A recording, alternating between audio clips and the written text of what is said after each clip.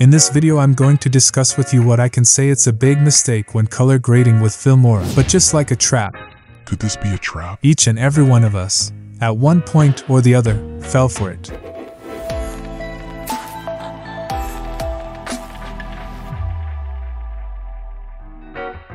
So color grading can be done to correct the color imbalances, addressing issues like white balance problems, and exposure inconsistencies in the original footage.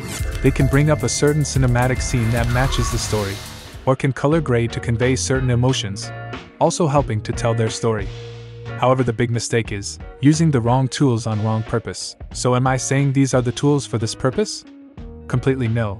The issue is which tools are used in which stage of color grading. So we are going through that in the next few seconds, but for now let's see the stages of color grading.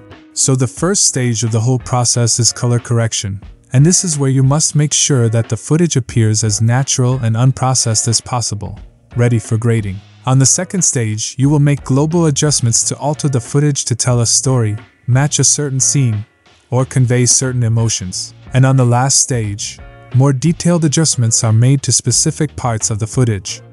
In secondary color grading, the editor will isolate specific colors, highlights, shadows, and other areas of the footage and adjust them independently. I'm going to show you a perfect example of how to achieve this, without LUTs, but only after using each tool at the correct stage and for the correct purpose. So according to the current version of Wondershare Filmora, we use the Color tab, Light tab, and Adjust tab for the first stage of grading.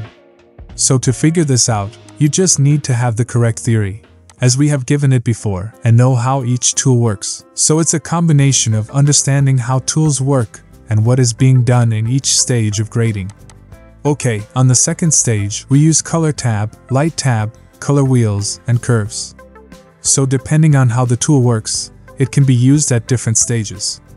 Just like the Color tab, it can be used to balance the footage for a natural look, which is the first stage, color correction.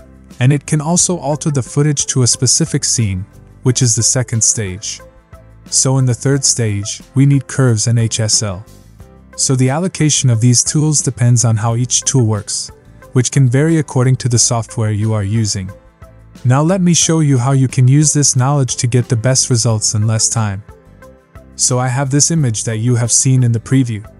So the first thing is that the colors of this image are all correct. And that means we're not going to use the Color tab. But at the same time, it's a little noisy, and that means we have to work with our Light tab. Right here, I will slightly increase my exposure and then reduce the brightness. Increase the contrast. Then reduce, highlight, shadow, white, and black with different values, all accordingly.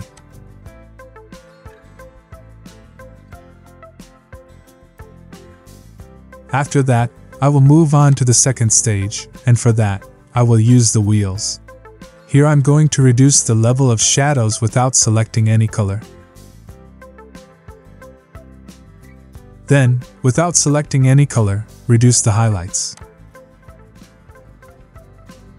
So after that, I will move straight to the third stage, which is so important when color grading images like this.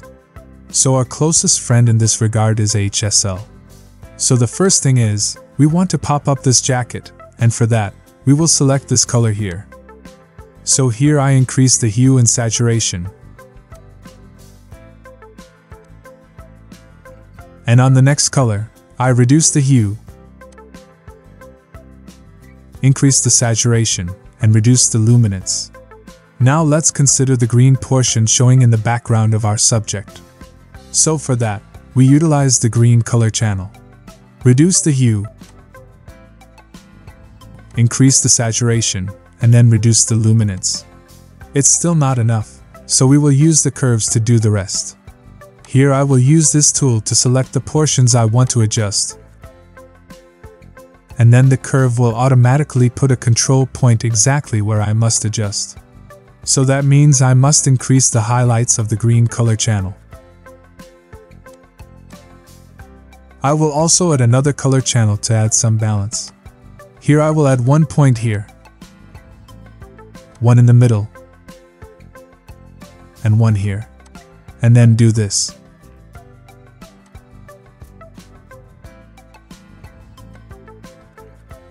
There you go. So this video is just a teaser, guys, but I have the ultimate, complete guide on how to color grade, explaining what color grading is and how we really use curves, with all the demonstrations and examples you need to understand. So you can freely click on this video over here to get what you need to know.